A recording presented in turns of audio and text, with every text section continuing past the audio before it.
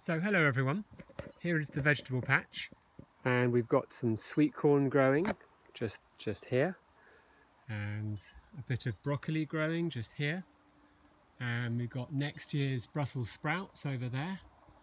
I've got a nice experiment. This row here is called woad, and I'm going to try and make some blue dye to dye some of my wool with this plant.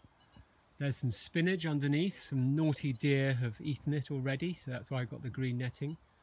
And here, it's waiting for everyone, are the black currants, or turning black, and then the red currants. Do you see the little red currants? So a naughty pigeon was in here earlier on, so I had to shoo him off while I let him out. There we are, there's the veg. Bye.